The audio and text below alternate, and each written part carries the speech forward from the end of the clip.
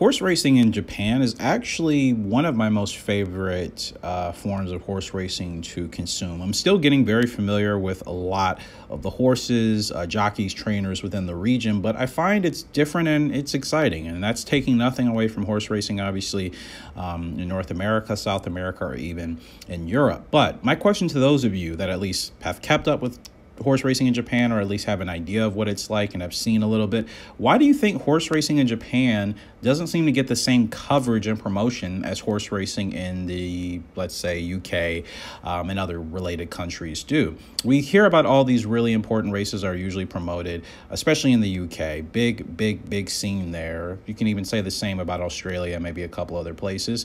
Seems like for Japan, you may hear about 1 or 2 races a year.